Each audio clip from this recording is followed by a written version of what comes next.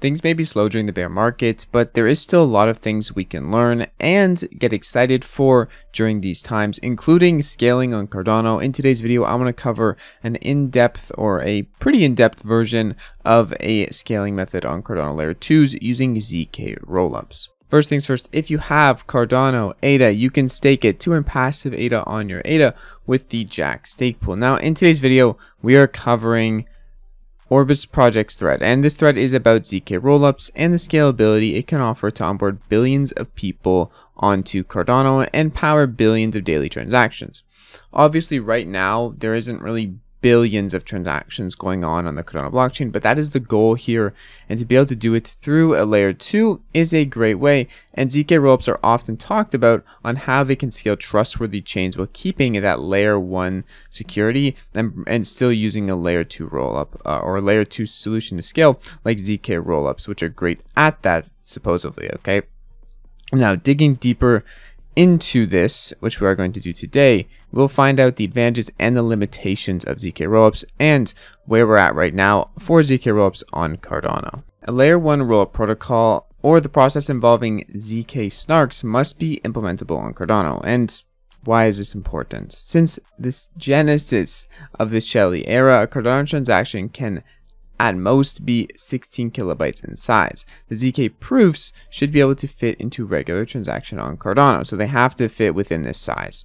This is where something called Halo 2 comes into play. Halo 2 is essentially compatible because its proofs are very sufficient and it can fit inside of these limitations of a 16 kilobyte size transaction.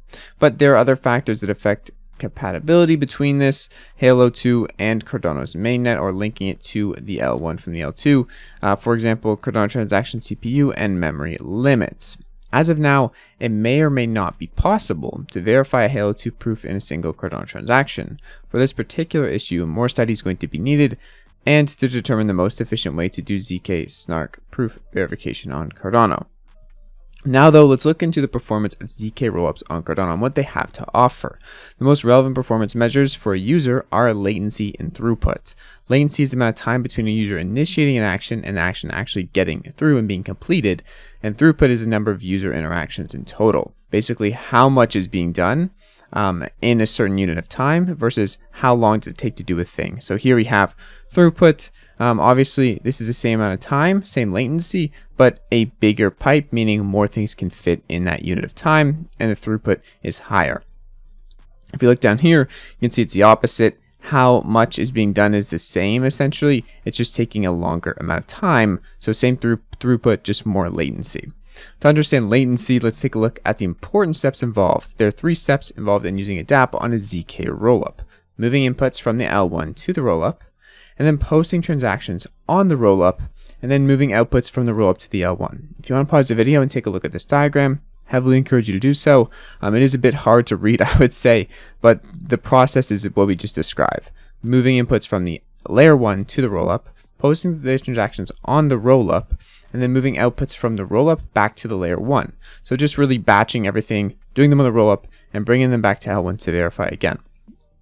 By definition, the latency of a concurrent process is greater than or equal to the sum of the durations of the longest chain of steps in the process. A good example of this is adding funds or moving funds from the rollup is limited by throughput and latency of Cardano.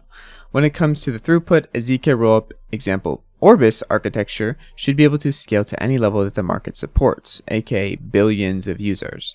In contrast to an EVM, an Ethereum virtual machine, the EUTXO model of Cardano allows for a local state for the smart contracts and parallel execution of transactions, aka better throughput.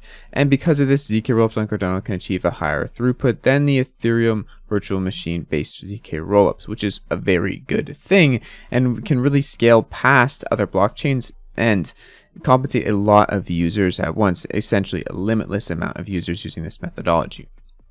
But there are some limitations. A rollup is the fastest way we know of to easily secure a trustworthy blockchain like Cardano, but a rollup isn't really currently implementable on Cardano, and that's because by definition, rollups are L2 solutions, layer 2, that bundle hundreds of transactions into a single transaction. Rollups transactions get executed outside of the L1, but the transaction data gets posted to the layer 1, as we mentioned earlier, which allows rollups to be secured by native layer 1 security. This is really good, especially when we're trying to deal with billions of transactions. We can now do it using rollups and also still having the layer 1 security. But although, you know, this is great, it can't actually be implemented right now. I'll go more into that in a second.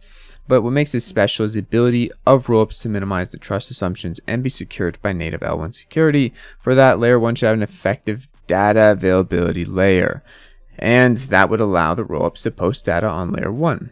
And right now, Cardano doesn't exactly have this.